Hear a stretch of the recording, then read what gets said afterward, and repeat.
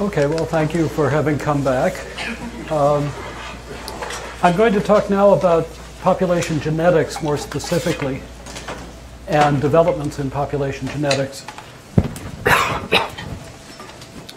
But just to remind you that I made this distinction between Darwinism and neo-Darwinism. Neo-Darwinism included Mendelian inheritance. And neo-Darwinism became the established view of evolution, and to a large extent still is.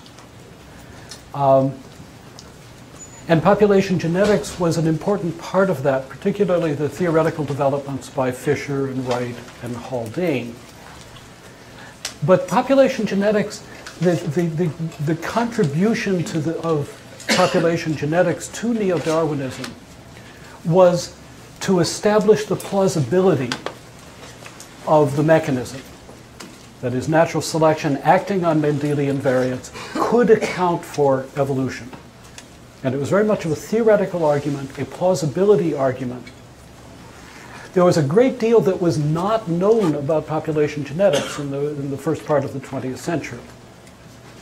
So I mean, much of the development was theoretical for the simple reason that there was almost no data to analyze. So there was this general agreement that Mendelism and evolution, Darwin's theory of evolution, were compatible, but there was no specific knowledge about exactly how Mendelism contributed to variation, exactly the details that you would like to know. There were no specifics of population genetics. And so the 20th century is largely, from our point of view, is largely a story of how population genetics went from this abstract and general subject to a very specific subject concerned with details that we now have great access to.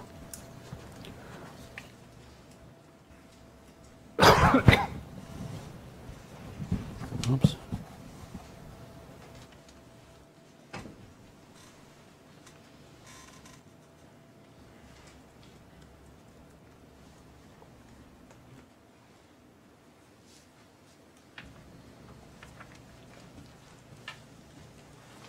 So just to emphasize,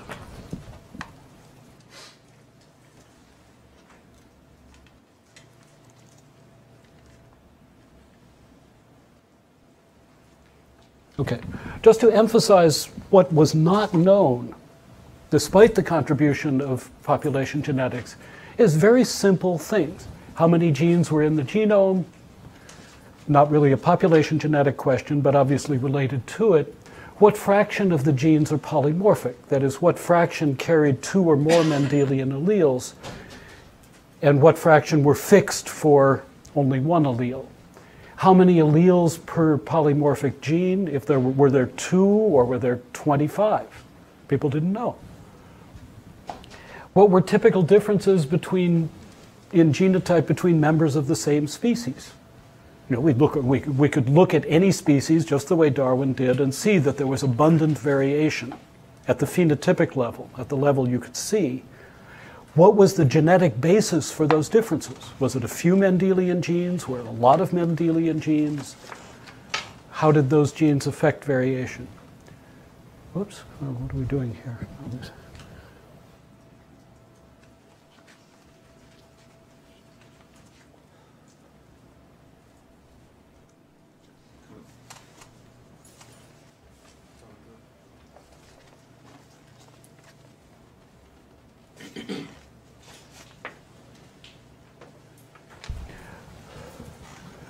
Same question you can ask. What fraction of genes are polymorphic? I'll tell you later. What are the differences in genotype between members of different species? So we can see, just as we can look at differences within a species, you can look at differences, say, between humans and chimpanzees, or between one species of plant and another. How many genes account for those differences? We had no idea. People had no idea at the time. They knew there was Mendelian inheritance. They believed in the multifactorial theory, and they believed that Mendelian genes were the basis for inheritance. They believed that natural selection, acting on Mendelian genes, could change allele frequencies And that was consistent with the pattern of evolution. But that was it. And furthermore, even if with the pattern, these are the pattern of variation, people also did not know what maintained variation. Thanks to Wright and Fisher and others, we knew that genetic drift would cause alleles to be lost. And thanks to Haldane and Fisher in particular, we knew that natural selection could act to either maintain genetic variation through what's called balancing selection. That is, somehow, for some reason, heterozygotes are better than homozygotes. But we did, so we had mechanisms, population genetic mechanisms could eliminate variation, population genetic mechanisms could maintain variation. But what was actually maintaining variation, we didn't know. We knew mutation had to ultimately be the source of all new variants. But is the availability of mutation limiting in evolution? You could imagine a thought experiment where you would turn off mutation, that suddenly no more new mutations would appear. Would evolution immediately grind to a halt? Or would evolution proceed for a very long time, acting on existing genetic variation already present in a species? We can't do that experiment, but we could ask that question and imagine what the answers would look like. People had no idea. And what forces maintain phenotypic variation? And does genetic variation, do differences between species, are they the result of natural selection, or are they a result of some other forces, including genetic drift, or forces that we don't yet know about? So there was a lot not known, despite the agreement about the importance of population genetics. Now, in the first half of the 20th century, there were several ways to study genetic variation. I mean, people didn't sit around and say, oh, well, let's wait till DNA sequencing is developed so we can really find out what's going on. They did the best they could with the information they had. In one way or another, all studies of variation involved visible mutants, or visible differences. And so Morgan and others studied, created the foundations of genetics, largely by studying Drosophila, the fruit fly. And in this species, by the way, they did it not because they knew it was such a great study organism, because it was cheap. This was before NIH. They could grow Drosophila in milk bottles where they pushed bananas in the bottom and the flies, they could keep flies alive. And then when they really had no money, they would take the milk bottles to the doorstep where milkmen left clean bottles, where the clean bottles were, and swapped out the dirty ones. And for the younger people here, milk bottles are glass containers that milk used to be delivered in.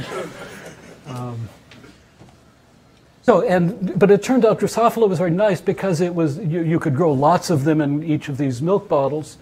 And there were many mutants, once they started looking closely, that were visibly different. So a short wing, these are just 4 of hundreds and hundreds of mutants, curly winged.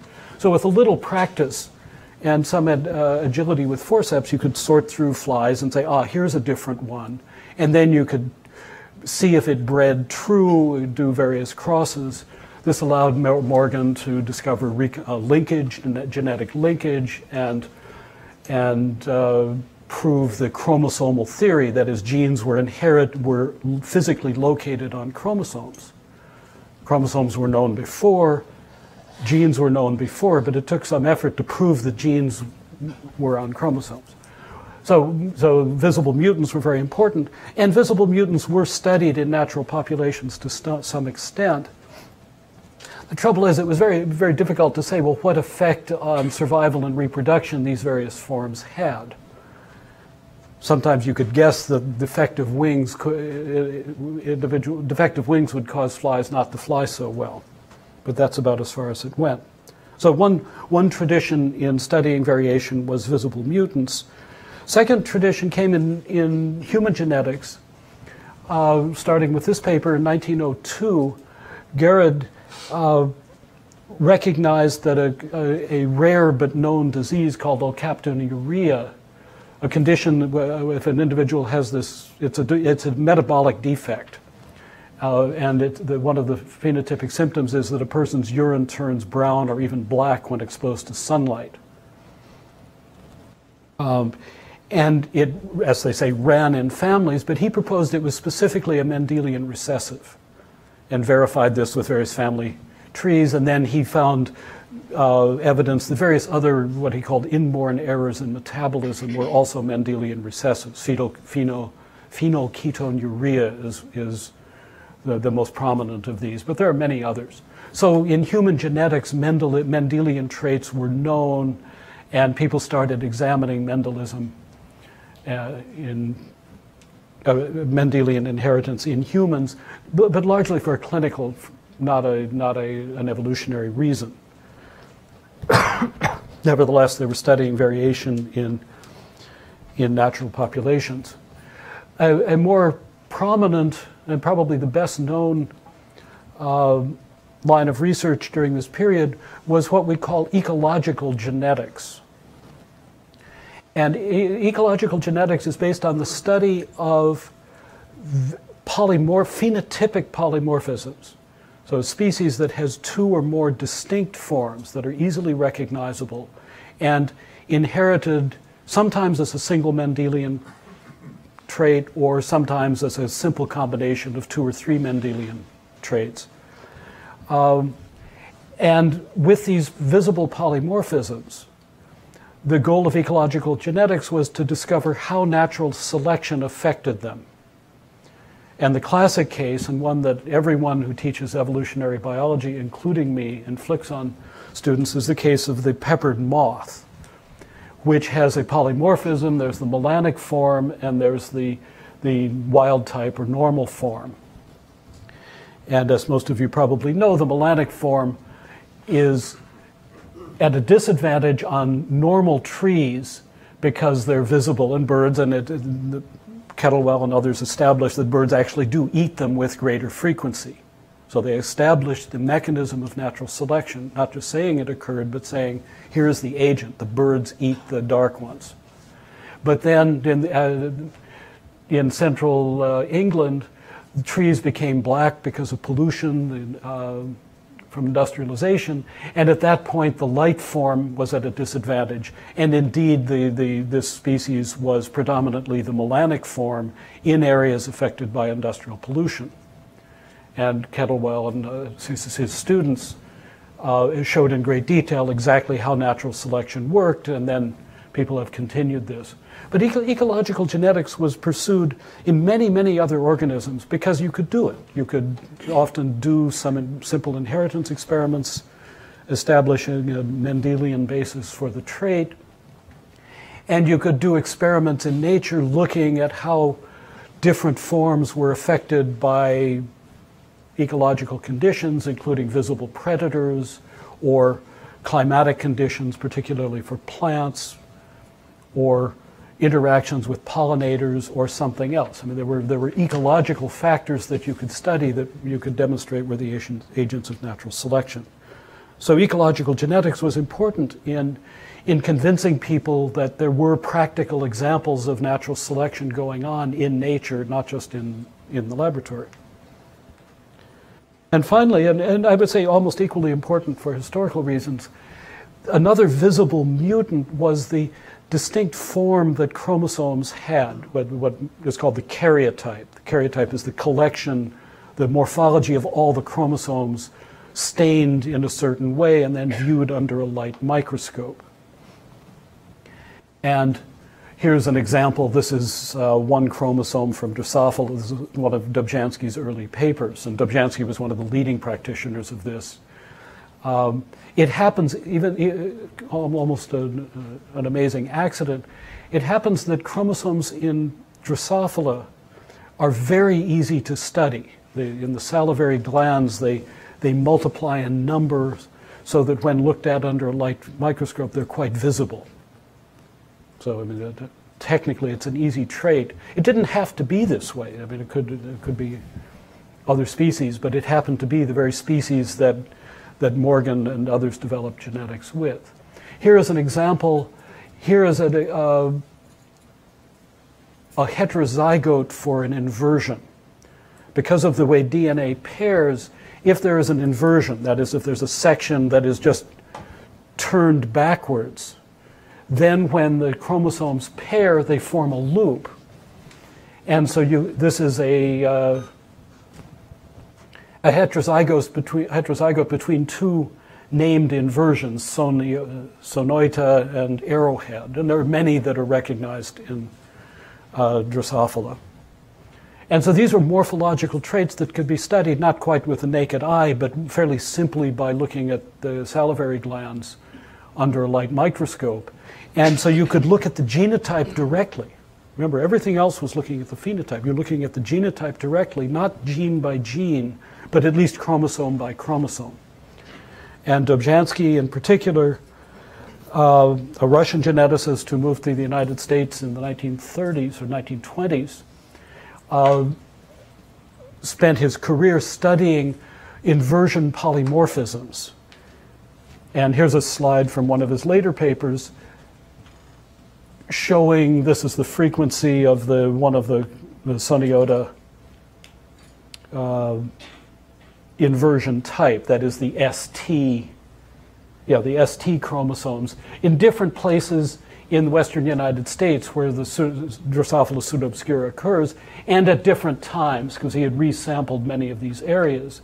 And he showed that there was abundant variation in space and time.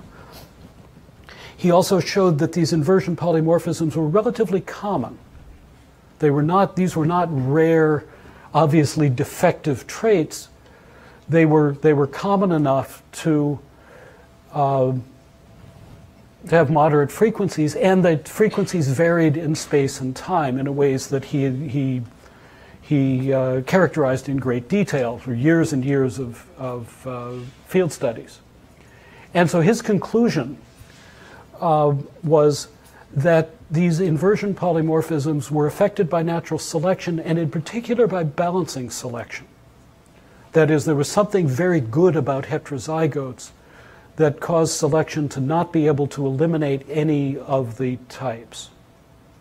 Now, Dobzhansky, in addition to being an eminent geneticist, one of Morgan's later students, also was a very charismatic and articulate proponent of neo-Darwinism. So he became one of the leaders in the neo-Darwinian synthesis. He's the one credited. He's the one who first said, nothing in biology makes sense except in the light of evolution. Something well worth keeping in mind today. So his prominence and his forcefulness of character caused balancing selection to become a and possibly the major mechanism for maintaining genetic variation. So even though he discovered this only in Drosophila pseudoobscura and a few other species, and he using chromosomal variation, his views on the role of natural selection became central to the neo-Darwinian theory. The alternative theory for maintaining variation is some version of mutation selection balance, where you have mutations creating rare Mendelian alleles, and then natural selection eliminating them if they are deleterious, or substituting them and driving them to fixation if they are advantageous. But mutation selection balance does not tend to maintain alleles in moderate frequency. Mutation rates are very low empirically, and people found that they were very low. And so even weak natural selection causes deleterious alleles to be in low frequency. This is something Haldane and others established. Okay, so this was the state of things until the 1950s, because there was no direct way to observe the genotype of individual loci. You could only look at the genotype of whole chromosomes. In the 1950s, biochemistry developed to the point that people could start to look at individual amino acids. This was the first paper in 1956, which showed that the difference between the sickle cell gene that was known to cause a trait sickle cell anemia that's common, especially in malarial regions in Africa and Asia, was attributable to a single amino acid change in the beta hemoglobin molecule. So it was, and this had a profound effect. People talked about molecular diseases because a single amino acid change in a molecule led to a recognizable clinical deleterious condition.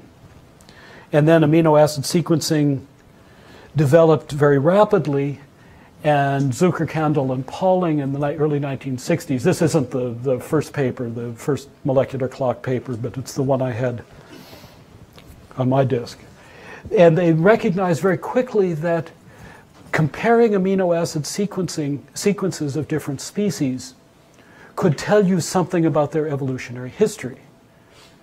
Because differences between species would accumulate only after those species had separated from a common ancestor. And they introduced in the early 1960s the notion of a molecular clock. That is, proteins accumulated amino acid differences roughly in proportion to the time that those two species are separated. The profoundly important discovery that they made, and other people, they did it with globin molecules, and then Margoliouth did it with cytochrome C, and then everybody sequenced everything and largely verified the molecular clock hypothesis. Now, different proteins had different clock rates, so the accumulation of amino acid differences took place at different rates. But for a particular protein, the rate was roughly constant in time. Very important development in population genetics. The next important development came in 1966 with the introduction of a method called protein electrophoresis. And the idea is very simple, that you take an organism and stain for a particular protein using methods that were already known at that time. Then you put the protein on the gel, or put the extract from the individual stained on a gel, and then you apply an electric current through the gel from positive to negative or negative to positive, depending on the protein. And then the gel is very viscous, and the distance the protein moves in a standard period of time indicates something about both its electric charge and its spatial conformation. So if it's long and skinny, it will move more slowly. If it's all compact, it will move more quickly in the same time. So gel electrophoresis had been used already in molecular biology many times. What two different groups did, Harry Harris in London with human proteins and Hubby and Lewontin at the University of Chicago, did was show that if you look very carefully, the distance moved on a gel differs among individuals. And furthermore, that these differences were consistent if you're running under standard conditions. And sometimes you could see a heterozygote where there are two bands here. Sometimes you see a heterozygote here where there are two bands. Sometimes you see only one band, and you interpret this as a homozygote, and then you do the breeding experiment to verify that the bands are inherited exactly as Mendelian alleles. So this was revolutionary because it allowed biologists for the first time to look at the genotypes of individual loci in a way that was both fairly cheap and fairly easy. It was something, once you got the basic idea, you could even build your own gel boxes. You didn't need huge grants to do this. And all you were limited by was your ingenuity in staining proteins. And there were hundreds of protein stains available. So suddenly you could look not just at one locus or two loci, but you could look at lots and lots of loci because there were lots of soluble proteins. There were lots of components of organisms that were not soluble and could not be studied this way.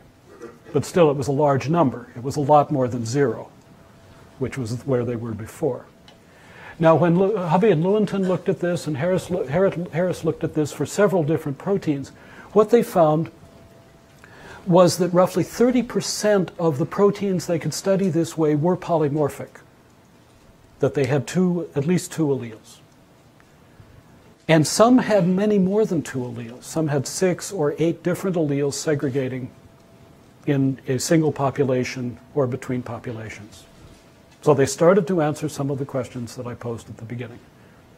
Secondly, they found that these alleles were in moderate frequencies. Many of them were not very rare in populations, but in frequencies 20, 30, 40%.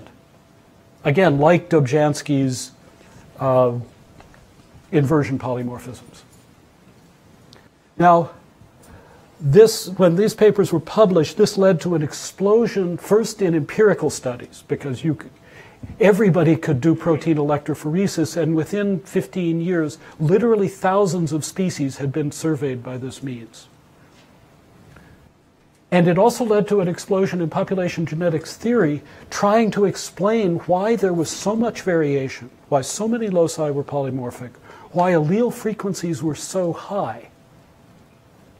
The mutation selection balance theory did not seem like a very convincing explanation because the alleles were too common.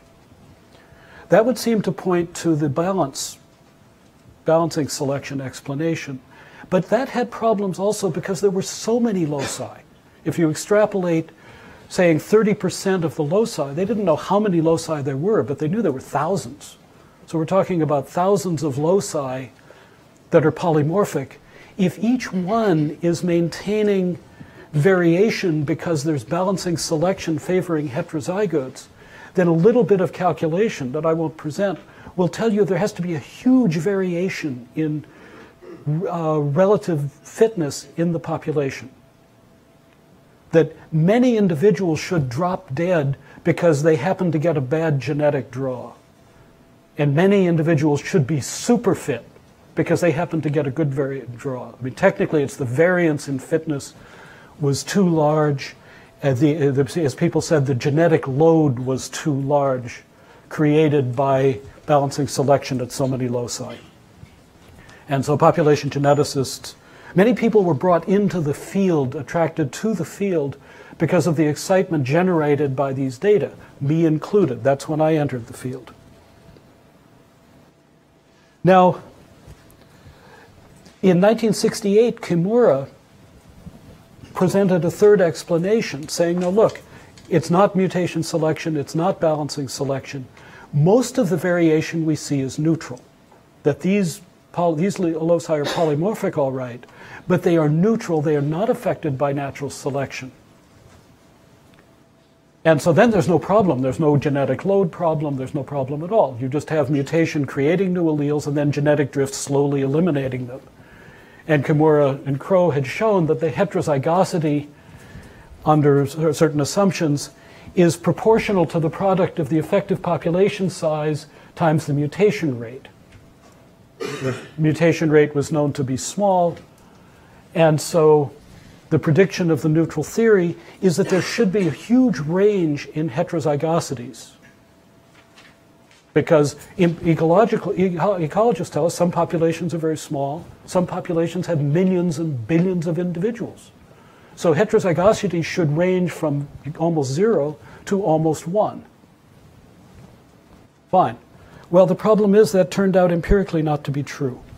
Here is a figure from a review article by Eviatar Naveau summarizing studies from 1,111 electrophoretic surveys of all different kinds of organisms.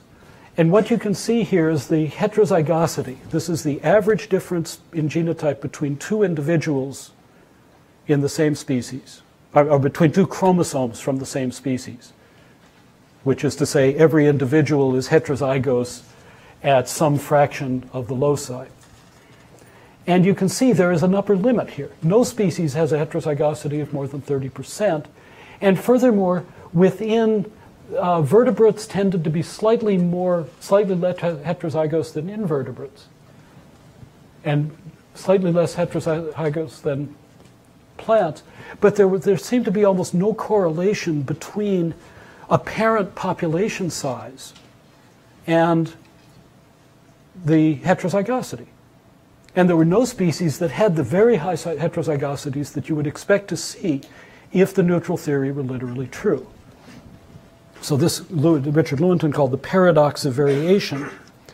One resolution Kimura's colleague Tomoko Ota proposed is that, well, things aren't exactly neutral. The selection coefficient is not zero. It's simply very small. So when new mutations appear, they are very weakly selected, and the importance of selection depends on the product of the population size and the selection coefficient. In very, very big populations, smaller selection coefficients come into play because this number becomes greater than 1, and that limits the heterozygosity.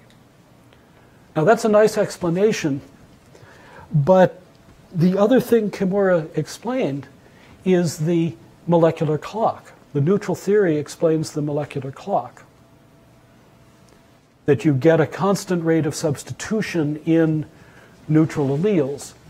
This nearly neutral theory of Ota doesn't have that property, so you have all the molecular clock results inconsistent with the predictions of the nearly neutral theory.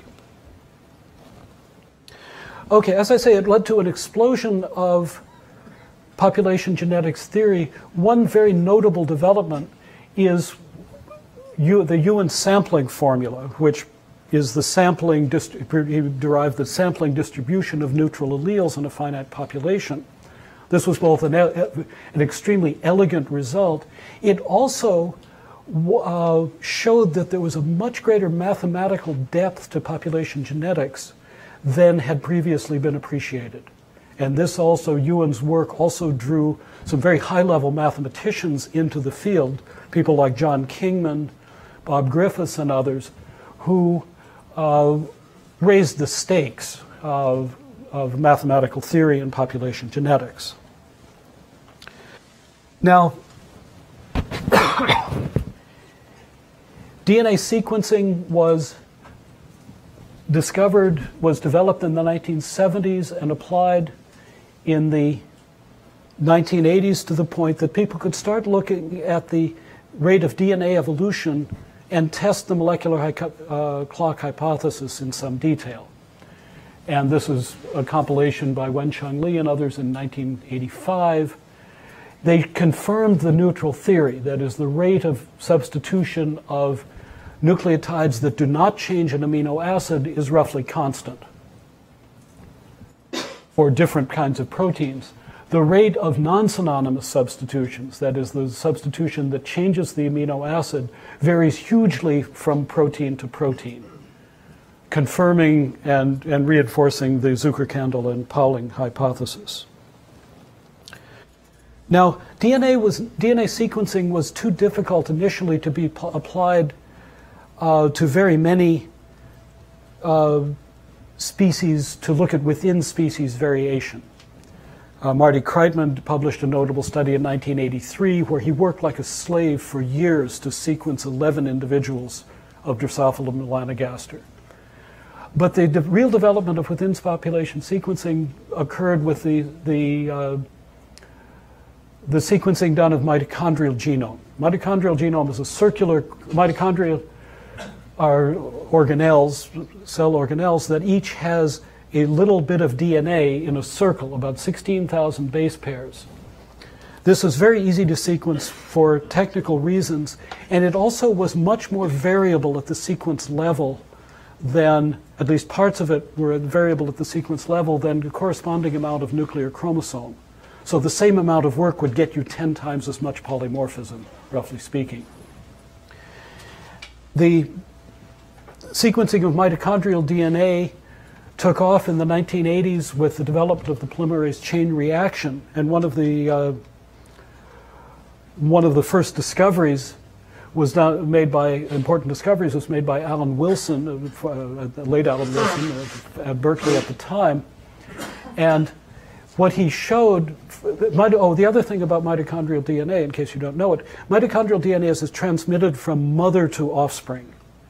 So there's no recombination. Your mitochondrial genotype is your mother's mitochondrial genotype plus any mutations. And her genotype was her mother's genotype, and so on, back in time.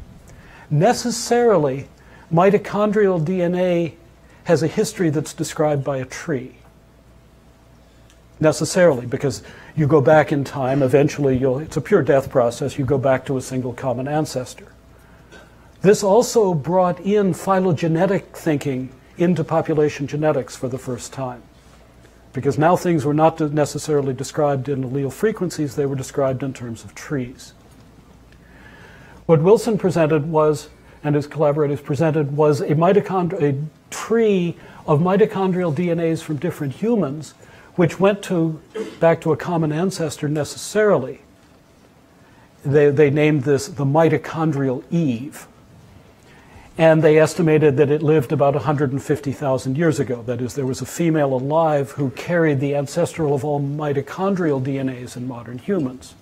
Furthermore, the structure of the tree indicated by these black dots tells us that the ancestor probably lived in Africa rather than someplace else. This was the out of Africa hypothesis, which profoundly changed our view of the history of modern humans, that all modern humans descended from a population in Africa roughly 150,000 years ago, and not a population, not Homo erectus, which lived in other parts in Eurasia long before that, over 1 million years ago. Now, many people misunderstood this result and said, well, mitochondrial Eve is the ancestor of all modern humans. And that's definitely not true. And it's a misconception that still persists. This individual carried the ancestor of all mitochondrial DNAs, but the ancestors of nuclear chromosomes were in somebody else, probably. There was a population of individuals, and all of them collectively were the ancestors of all the modern genome. It's only the mitochondrial DNA that has this, and the Y chromosome has a similar structure for males. Okay, then things developed very quickly. In the 1990s, there were lots of sequences of individual genes. PCR, polymerase chain reaction, made this possible. But the pace picked up with the establishment of the Human Genome Project and the tools developed for the sequencing of the human genome. Because once you develop the sequence of one individual, once you find the sequence of one individual from a species, you have a reference genome, and then after that, additional sequencing becomes very easy. So still, species for which there is a reference genome are much, much more studied at the DNA sequence level than individuals, the species for which there is no reference genome. Now, the problems still persist, though. This is a slide from a paper by Molly Shaworsky showing that the paradox of heterozygosity is not resolved with DNA sequencing. These are heterozygosities, it's called diversity here, from a large number of different organisms for which good sequences are available for a sufficient part of the genome. There is still a restricted range. There is still no clear correlation between effective population size and diversity, heterozygosity. So all of the new techniques that we have available haven't really helped that much. We simply have a better version of the paradox we have. Now, but sequencing has been extremely successful, and particularly in historical reconstruction. That is, understanding the history of species and the geography of species in great detail. One of the notable discoveries is by Sohini Ramachandran and others at Stanford, showing that there is a clear gradient in heterozygosity in human populations as the distance from Africa increases. It's not the slope isn't, it's not very steep, but there's a definite consistent picture, and it can be matched by simulations which show that an out of Africa population going through a series of bottlenecks as the colonization of the rest of the world takes place can produce a gradient in heterozygosity that matches the observations. So patterns in variation at a global level within humans and other species can be accounted for by historical processes. You actually see similar patterns in Drosophila melanogaster, which is a commensal with humans. That is, it lives in fruit stores. And even if you look in detail, this is John Montgomery, if you look in great detail at genetic variation within Europe, you can, with the principal components diagram, match the geography, the geographic similarity with the genetic similarity of individuals. That is, even in an area as well mixed as Europe, there's a close correspondence between geography and genetic proximity. And we've learned more about the history of population sizes. This is a Lee and Durbin graph showing the history of population sizes of various human populations, and then Neanderthal and Denisova populations which join the rest of the group. So again, we've learned a lot about the history of individual groups. And we know quite a bit about the relationship between Neanderthals and Denisovans and modern humans and genetic exchange between them, all through the development and application of modern sequencing methods. Nevertheless, there's a great deal we don't know. We have now a very good answer to what are the patterns of change at the DNA sequence level. In great detail. There's lots and lots of sequence data and more every hour. But we don't have good answers to any of these questions. We don't really know what maintains variation within a species. We know what the patterns of variation are, but we still don't know how important selection is. Rasmus Nielsen will tell you a lot about what we do know about selection, but the broad answers are still not available. We don't know, for differences between species, how much the phenotypic differences arise from differences at the sequence level, or to reverse that, how the differences at the sequence level appear at the phenotypic level. We don't know how limiting mutation is. We don't know how important genetic drift and other factors are in accounting for phenotypic evolution. We know drift is very important at the sequence level. So I will conclude with this just to say we know a great deal, and we know a lot about the history of organisms, but in many ways we're not any closer to answering the fundamental questions about the genetic basis of evolution. And we should be somewhat humble as a result. So thank you.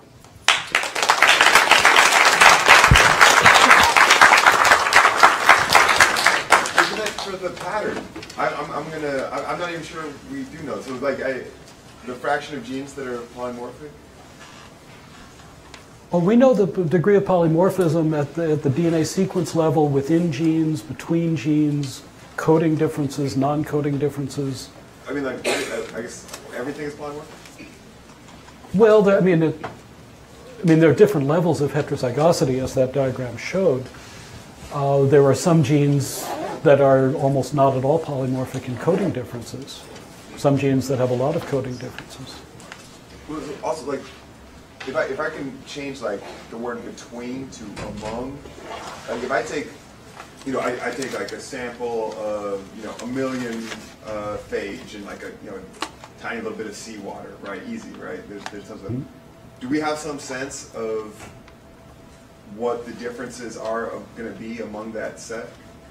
Well, people certainly have done sequencing studies of phage in seawater. Right, exactly. Yeah, and I don't happen to know what the results are, but those results are known. What we don't know is what accounts for the differences. Or any or 1 million people, right? Or I guess we only have 1,000, right? Well, there are tens of thousands already. Okay, cool. So if I want to talk about how all of them will relate to each other, not just pairwise, but like the full set, what distribution of differences we'll have. That's all. It's do all you know there. What it is? Well, I mean, that November's graph that I showed you shows that, for example, within Europe, you get increasing difference between individuals as you increase geographic distance. So that's like the first two principal components. First two principal components. That is, you can take a person's genotype and locate him on a graph within 50 miles of, at least for people who haven't moved around a lot. Usually you do it with grandparents because mobility was a lot less in that generation.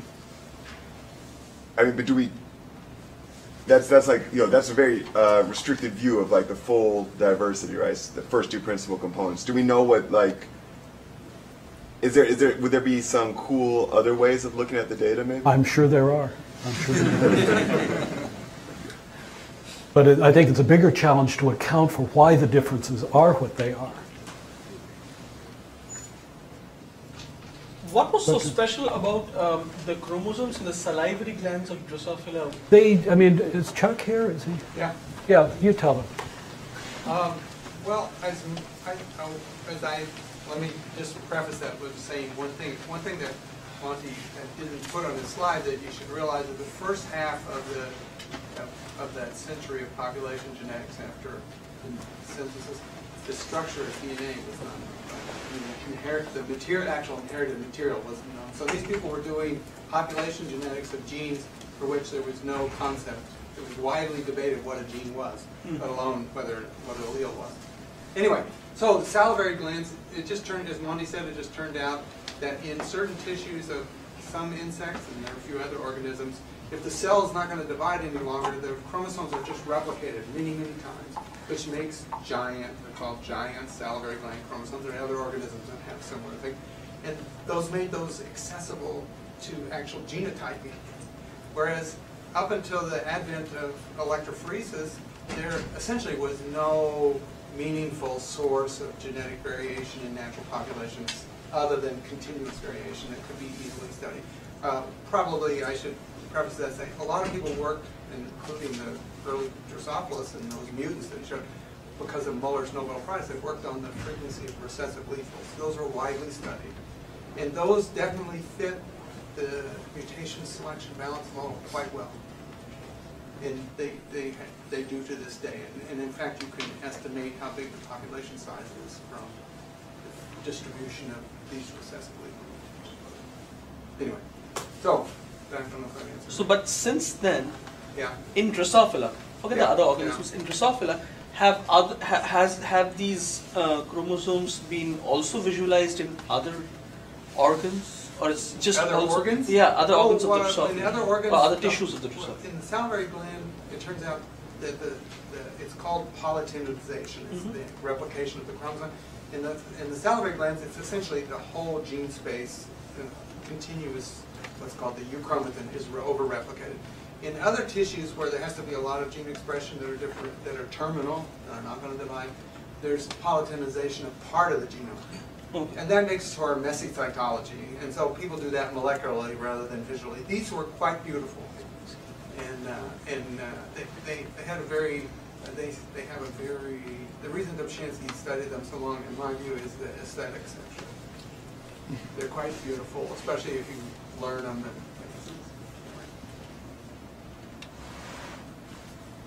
I think we should take a break for 25 minutes. Maybe we should thank Mark again.